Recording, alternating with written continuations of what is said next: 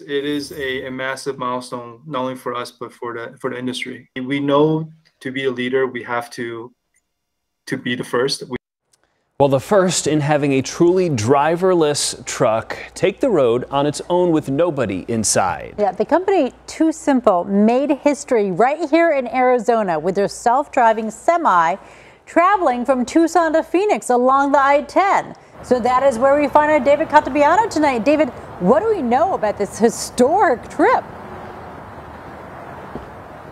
Jamie, this is pretty remarkable. This is a fully autonomous semi. It drove 80 miles from Tucson to Phoenix, and there was some law enforcement that followed the truck along the way to make sure everything was okay. Everything went just fine. There was no human intervention. The CEO says this is a major milestone for an emerging industry that could really help with the supply chain issues that we saw this year.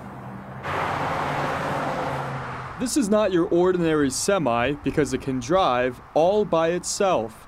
We had literally one instance where I think some other big truck driver passed us and it slowed down because he realized there wasn't anybody in the cabin. San Diego-based TuSimple kept track as the truck followed its route along the I-10 from Tucson to Phoenix. The 80-mile trip took a little more than an hour to complete. Chen Liu is the company's CEO. You think about it, you're operating a truck that is 80,000 pounds, driving 65 miles an hour, navigating both surface streets and highways.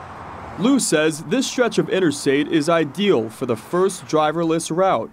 Unmarked law enforcement vehicles supervise the entire trip, trailing half a mile behind the autonomous 18-wheeler. I-10 is the busiest corridor for Class 8 trucks. I think the significance of this is not only the technology side, but really this is a full commercial route. We went from a terminal onto a highway and back into a very busy distribution center. The business has 70 self-driving trucks that have already racked up millions of miles. The CEO believes this emerging industry could be a solution to the supply chain issues we've seen this year.